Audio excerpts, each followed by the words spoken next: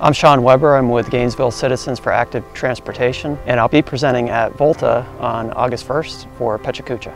GCAT, as we're called, is a local active transportation advocacy group, and it's a citizen member group, and we meet 2 times a month to talk about issues that pertain to active transportation in Gainesville.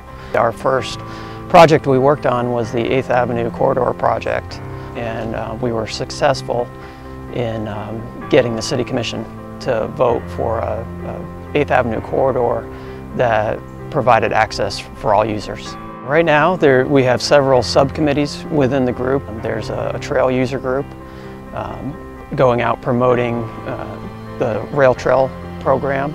We have a group that's working on the upcoming Ciclovia type event, or open streets type event, which we'll be presenting on August 1st. And probably the most famous in the world on an international level is a Ciclovia event that's held in Bogota, Colombia.